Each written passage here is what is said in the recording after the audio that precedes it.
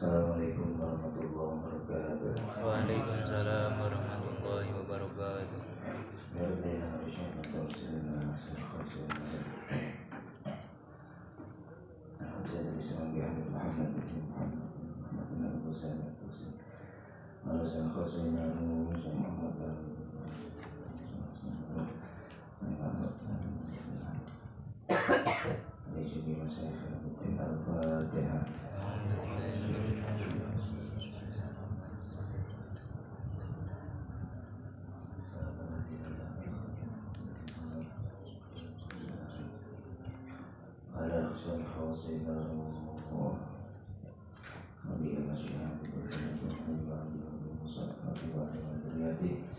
wali abadikum wa ummahatikum al-Fatihah.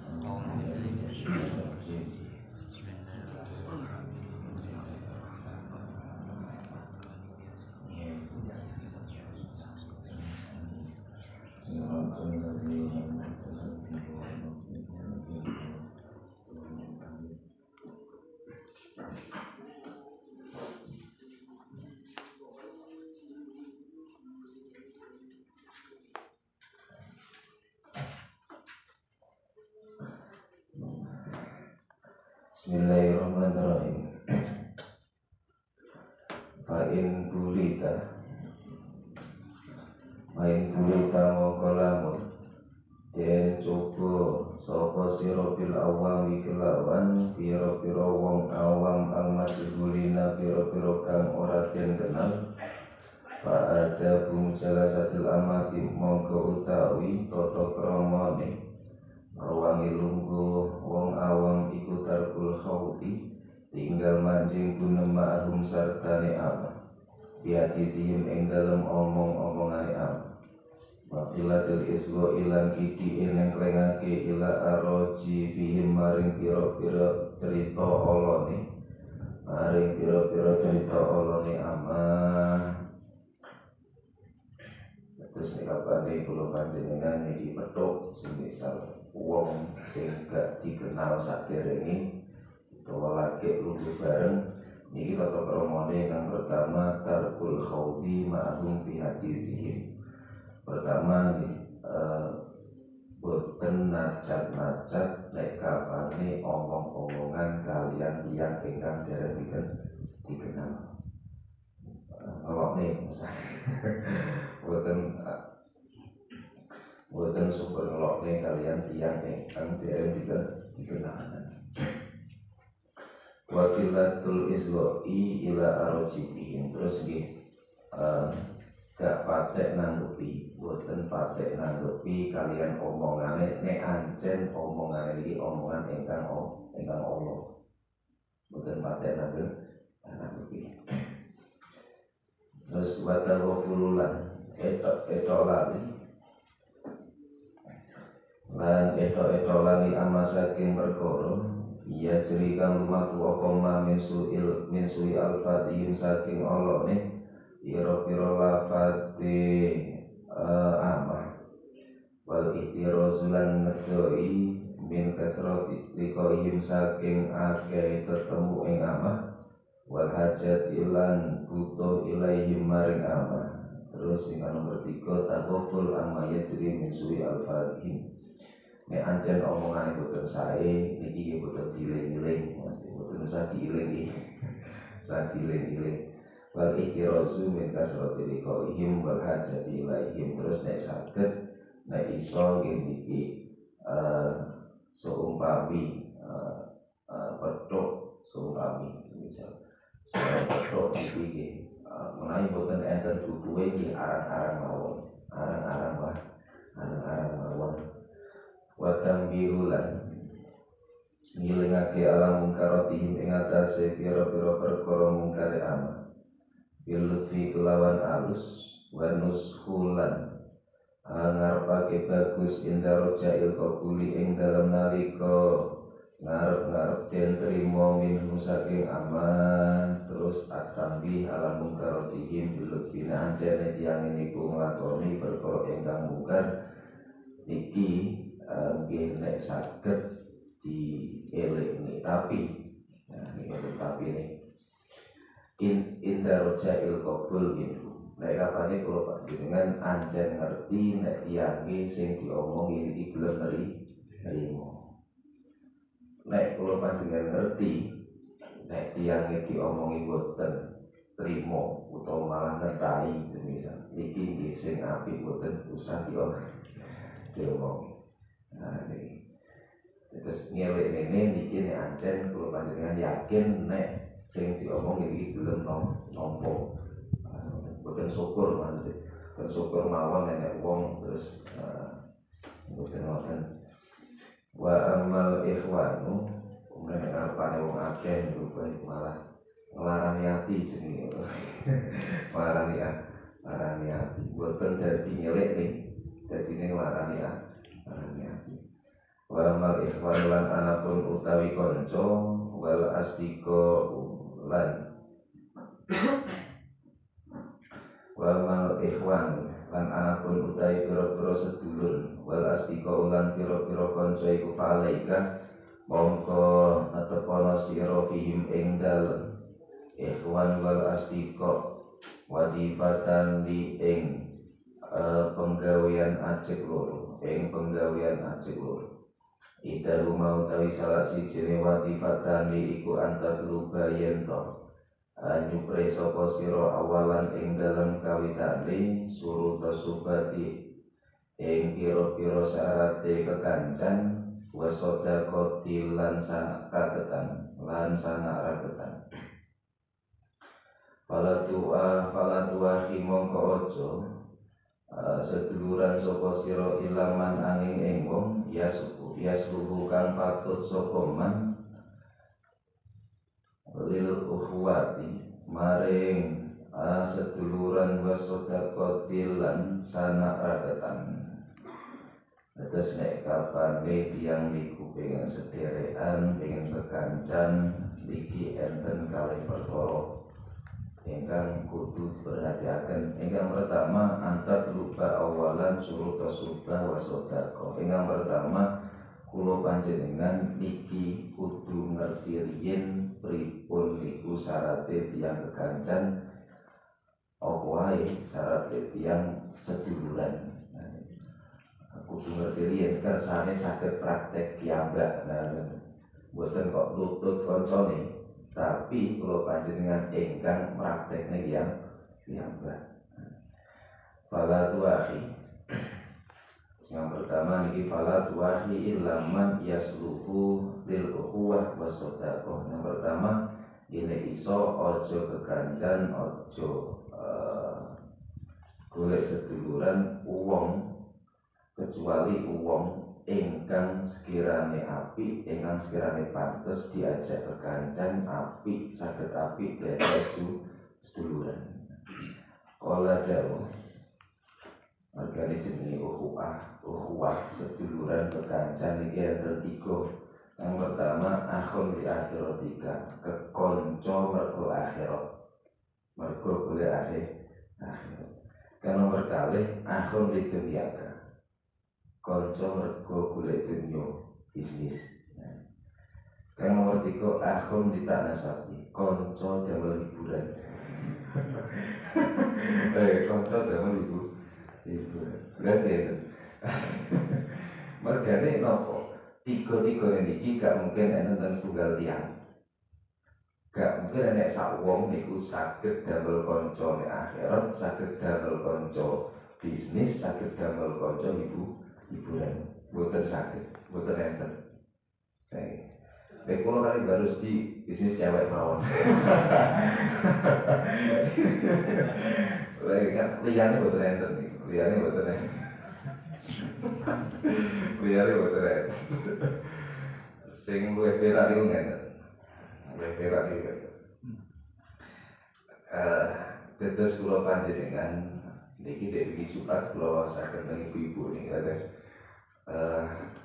Kula panjenengan niki gelem ngancari wong, gelem kekancan karo wong, gelem serawung niki sebabe mesti boten adoh saking 5 perkara. Sing pertama, kula panjenengan gelem ngancani tiyang mergo seneng delok tiyang niku tiyang ingkang sae, tiyang ingkang taat ngersane Gusti Allah.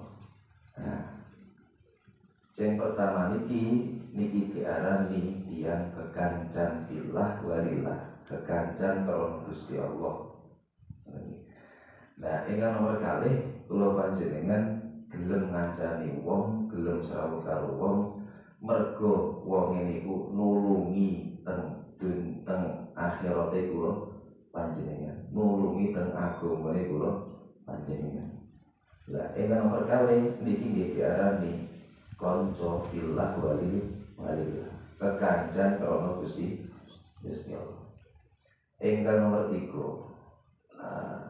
kula panjenengan gelem ngancani tiyang, gelem serawung mergo enek bisnis. Enek urusan dunya. Sing dunya niki, bisnis niki damel kula panjenengan sanggup teng akhirat utawa damel nglakoni taat teng ngarsane Gusti Allah. Kerja bareng duwike ki nyamani bojone, kerja bareng duwike ki nafakoi anake, damel bantu dulure ki sedekah nek tanggane. Lah niki nggih diarani tiyang ingkang seduluran fillah walillah, kekancan karo Gusti Allah. Ingkang nomor 4, tiyang niki gelem kula panjenengan semisal gelem serawung, gelem ngancani mergo enek bisnis tok. Nggih, boten enten urusane kalian akhirat. Gelem ngancani mergo bisnis tok. Nah, ini sing diarani akhun di dunia, sedulur mergo urusan duniawiyah. Enek kaitane karo akhirat. Terus kebutuhane kula panjenengan nafkah bojo anak kula tercukupi, tapi kula panjenengan pandang bisnis nek wong liya sing bisnise utawa usahane niki mek damel enak-enakan mawon, semisal mboten napa-napa ya. Nah niki boten termasuk seduluran fillah walillah. Tapi niki mubah, boten napa-napa. Meskipun dok yang niki benten agama semisal niki boten napa-napa, lajeng kula panjenengan gelem nyrawungi mergo enek bisnis tok. Nah ingkang nomor gangsal kula panjenengan gelem ngancani tiyang, gelem serawung mergo tiyang niku nulungi kula panjenengan nglakoni kemaksiatan, nglakoni perkara fasik, nglakoni perkara mungkar. Lah niki sing boten angsal. Niki hukume nggih boten angsal, nggih boten termasuk ukhuwah lillah wa fillah. Senes termasuk kekancan karo Gusti Allah. Terus jenenge kancan karo Gusti Allah iki boten kok melulu napa ibadah mawon, bahkan urusan bisnis mawon. Nek anjane bisnis niku damel taat ngersane Gusti Allah, hasile iki nggih diitung sebagai kekancan karo Gusti Allah. Terus boten sempit maksudnya kan boten. Yang berkali nanti Nabi Yamba dawuh sab'atun yudilluhullahu bidillihi yaumala dilla illa dilluh. Besok enek wong pitu niki sing bakal diparingi ayub-ayub kalian Gusti Allah nek dina sing belas kene ayub-ayube dina kiamat. Sinten ingkang salah setunggali niki tiyang ingkang rajulani tahabba fillah, tiyang kalih ingkang kekancan seduluran krana Gusti Allah, istama'a alaihi wa tafarraqa alaihi, kumpul karena Gusti Allah, pisah karena Gusti Allah. Ini tiga niku ingkang sebut niku. Qala dawuh sapa Rasulullah sallallahu alaihi wasallam, almaru utawi awa-awaan iku ala diri khalilihi ing atase agamane sedulure utawa kekasih.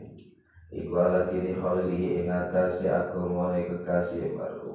Kalian tur mongko becik ningali sapa mar'u sapa hadukum salah siji sira kabeh man ing wong yukhalilu kang ngasihi sapa ahad kanjeng Nabi dawuh nek almar'u allati li khalilihi tiyang iku bakal melu-melu agamane wong sing dikancani bakal melu-melu. Nek melu-melu iki kadang iki dhewe boten nejo, boten ngrasa, boten nejo, kadang iki melu-melu. Melu-melu. Paliyandur ahadukum man yukhalilu kaya Nabi ya perhatekno sapa wong sing mbok kancani, sapa wong sing mbok jalugo bareng.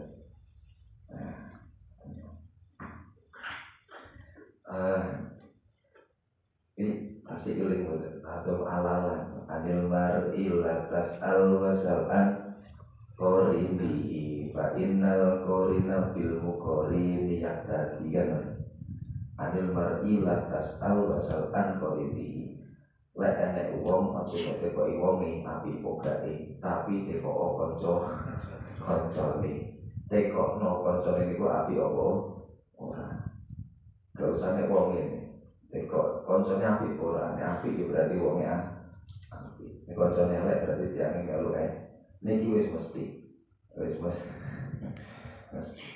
pakulu korinen bil Bukhari ya tadi mergane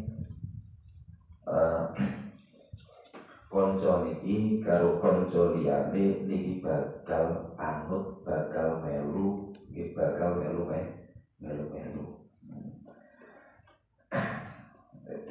Lanjutannya nanti idza kunta fi qaumin fasahib khiyarahum kan nek kapane awak buah nek siji ne kaum siji ne RT fasahib khiyarahum kancanono wong sing apik fasahib khiyarahum mergane wala tashab al-arda fatarda ma'arrodi ojo mau kancani wong sing elek kelakuane iki maksudnya sing elek kelakuane mergane secara mboten langsung sadar mboten sadar kula panjenengan nggih katut elek mergo awor karo wong sing elek meskipun mboten melu-melu kelakuan iki minimal niku jenenge melu ini minimal niku jenenge melu makanya asmine Sahal bin Abdullah niku dawuh istanib subhata salasati min asnafin nas nek iso dohono wong telu iki aja mung kancani sing pertama sinten al-jababirah al-ghafilin wong sombong sing lali kalian Gusti Allah lali kalian perintah Gusti Allah lali kalian akhirat nomor kalih wal qurra al mujahidin wong alim wong pinter paham Al-Qur'an iso maca Qur'an tapi di wajah loro terus nomor kali nomor 3 wal mutasawwifah al jahilin wong ngaku-ngaku ahli tasawuf tapi bodoh tiga nih mutasawwifah al-jahil. Jadi dawakan malih iman asar asa musrifan yang kok gelem serawung karo wong sing apik niki uripe bakal mulya bakal apik ya. Wa muasirul inzal wa musrifin sedang yang kok awor yang ingkang elek kelakuane niki bakal boten mulya uripe dewi setengah syair Faidah tolakta mongko ing dalam nalikane nyupri sapa sira rofikan ing kanca liyakuna supaya ana sapa rofik iku sarikaka sekuton sira fitalumi ing dalam pipinau wa sahibaka lan kanca sira fi amri dinika ing dalam perkara agama sira wa dunya kalan dunya sira faroi mongko ngreksa sira fihi ing dalem Rofik komsahi solen ing limo piro-piro pakerti. Terus nek kapane kula panjenengan niki golek kanca gawe bareng-bareng golek ilmu semisal wa sahibaka fi amri dirika wa dunyaka, terus damel ngancani nek urusan agama tur nggih urusan dunya faro ibihi komsahi solen niki ingkang kula panjenengan jaga niki kudune enten 5 perkara. Ingkang pertama Al-Alawy kang kawitan iku al-aqlu duweni akal. Para khaira mongko ora ana kebagusan iku maujud fi subatil ahmaki ing dalem kekancan pira-pira wong kang bodho. Failal wasyati mongko maring gersah wal qati'ati lan megot kekancan yarji bali apa akhiruha akhire subah wasanu awalihi utaile baguse pira-pira tingkae Ahmad iku ayu ayatul yanto gawe melarat sapa Ahmad ka ing sira wa hale utai Ahmad iku yuri tunarpake sapa Ahmad ayan fa ing yanto awal manfaat sapa Ahmad ka ing sira. Yang pertama niki al-aqlu maksudnya iki tiange benih wong bahasa iki benih tiange benih pala khaira fi subatil Ahmad tetes nggih boten enten saene kula panjenengan kekancan kalian tiang ingkang bodho. Mesti bodho niku boten benih, boten benih. Boten saged nyelehne perkara nek panggonane. Nah iki jenenge Ahmad. Mergane nggih failal wasya wal qati'ah yarji wa akhiruha, ujung-ujunge niki mengke al-wasya niku napa nglarani ati damel kula panjenengan gersah. Ujung-ujunge al-qati'ah musuhan medhot kekancan musuhan iki ujung-ujunge pun guys panjenengan pun pengalaman saya dari pun lagi pun pengalaman saya dari ujung-ujunge wa ahsanu ahwalihi bahkan paling api ini dewa besar paling api niku karepe pengen ngekei kemanfaatan tapi padahal niki ngekei kemaratan dan kula panjenengan karepe api tapi padahal bahaya nih. Nah ini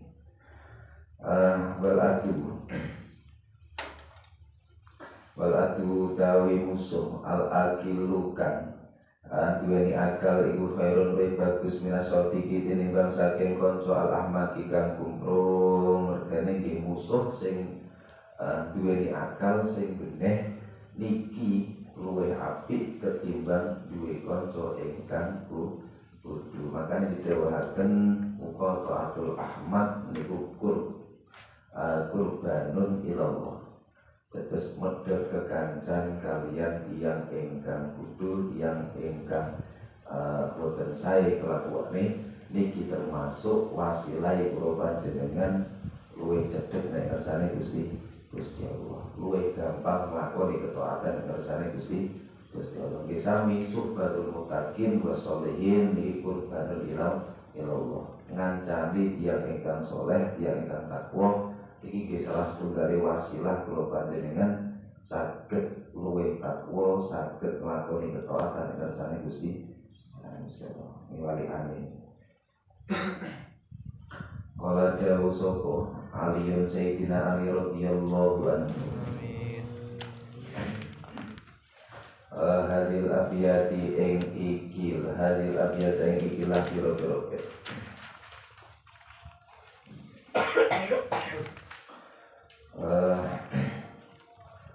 la tasab wala tasab lan ojo kekancan sapa sira akhul jali ing kanca kang bodho wa iya kalan wedya sira wa iya bulan ing akhul jali dewe Sayyidina Ali wala tasab akhul jali ojo kekancan karo wong sing bodho karo wong sing boten sae kelakuan wa iya ka wa iya ati-ati yo jogonen awakmu tur ati-ati yo karo kanca ingkang bodho niki wau utawa kanca ingkang boten sae kelakuan Pakam minjahilin, mongko pirang-pirang utai wong kang bodho iku ardang rusak sapa jahil haliman ing wong kang wicaksana ina awah ing dalem mangsane seduluran sapa halim hu ing jahil mergane iki pirang-pirang wong sing awale apik iki dadi rusak dadi elek mergo kekancan karo wong sing elek. Ayu kosu den pada ake sopa almaru awa-awaan bil mar'i kelawan awa-awaan kang weneh ida mal mar'u ing dalem nalikane lumaku bareng sopo awa-awaan masya tegese lumaku bareng sopo mar'i hu ing almaru mar'i sani hu ing mar'u awal kahat binakli kaya dene oleh ngancerine terumpah binakli kelawan terumpah kang meneh ida manaklu ing dalam nalikane nganceri apa terumpah hadza tegese nganceri apa nakli sani hu ing nakli awal mari syai'i mergane yukosul mar'u bil mar'i wong niku bakal dipadani karo wong sing dijak mlaku bareng. Wong niku bakal dipadani karo wong sing dijak mlaku bareng dikancani Mas. Dikancani. Kahat bin nakli izaman naklu hada dikoyok jakahane sendale kula panjenengan. Nek kapane sijine jakah, sijine ki ngetutne. Dari kanca nggih Pak. Sijine ngiwo nggih koncone melu iki melu ngiwo koncone nengen nggih koncone liyane melu nengen mesti ngono wali syai lan iku kedhe suci-suci minasyai saking suci-suci kang meneh maka Yesu tai pira-pira pepadan wa asbahulan pira-pira serupa padahal kalbulan iku kedhe ati alal kalbi ngatasi ati kang meneh dalilun utawi tondo hinayal ko ing dalam nalikane ketemu apa kalbi sanihu ing kalbi awal mergane kabeh perkara iku enek ukuran lan pepadan enten ukuran lan pepadan sami kalian atine kula panjenengan nek kapane petuk mawon karo ati liyane mestine niki bakal atine kula panjenengan bakal dudune tondo melu karo ati ingkang liyane ingkang ati ingkang dipethuki aja karo tiyang niku nek kancane kadang boten kok ngancani nyawang tok niku kadang nggih tularan